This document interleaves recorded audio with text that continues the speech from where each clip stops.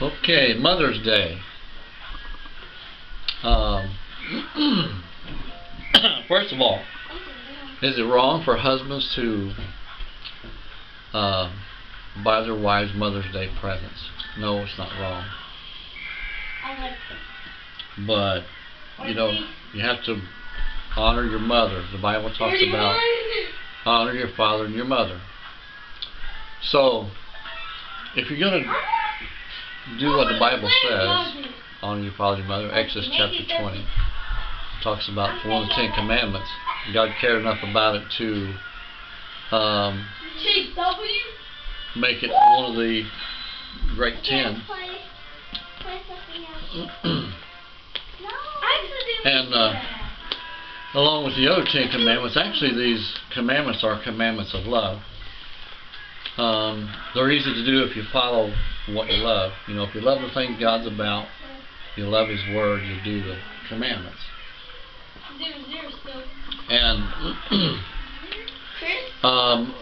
you know, the Lord brought honor to His mother when He was here, when He was on the cross. He said, "Behold your mother," talking to those ones standing at the foot of the cross. Boys, I'm recording in here, please. So far you've had more words on here than I have. Okay, so honor your father and your mother. And you know, you're to buy your mother something, you know. Your mother-in-law. Your mother-in-law is your mother, fella. She's still your mother. So, and you should honor her as well.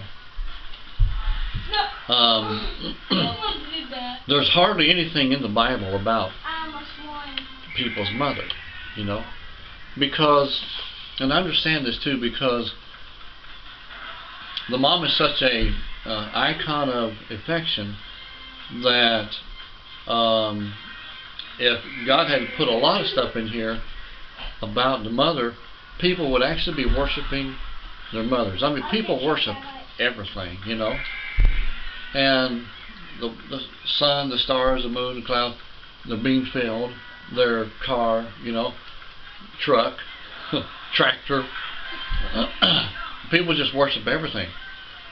And God wants to direct our love through those things that we are spiritual. The spiritual aspect, God wants to direct our love through those things. Now, we can love a lot of different things. You can love natural things.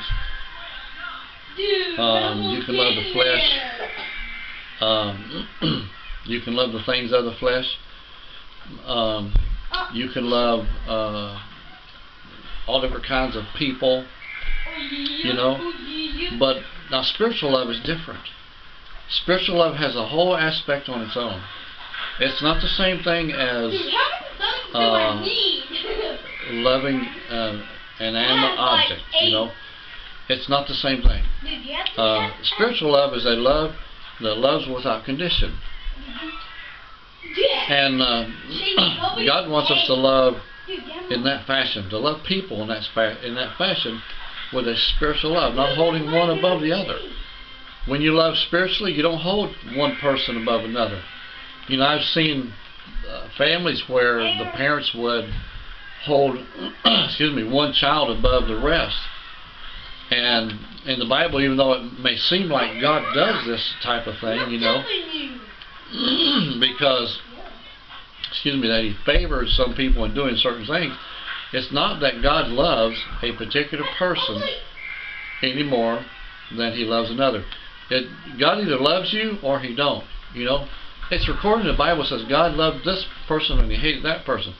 What's because of who that person chose to be on the inside.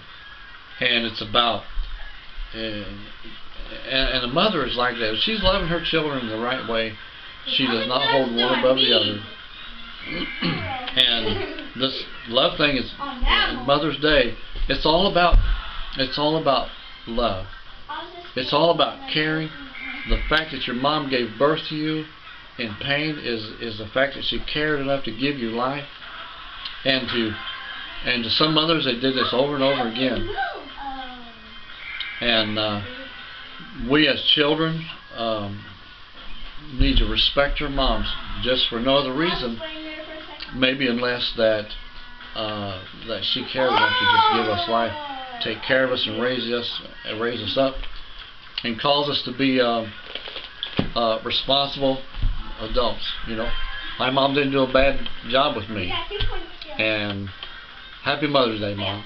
And happy Mother's Day to all your other ladies out there, that is children. And happy Mother's Day to you, to those who want to be mothers, because, you know, even though if you're not, because being a mother is in your heart. There's a lot of ladies out there that are mothers that have to do with other children, that direct other children, and have never had any of their own. When they get to heaven, God is going to reward you because you have cared enough to be a mother. God bless you, and we'll see you again next time. Another great message on Crossing the Middle Ministry.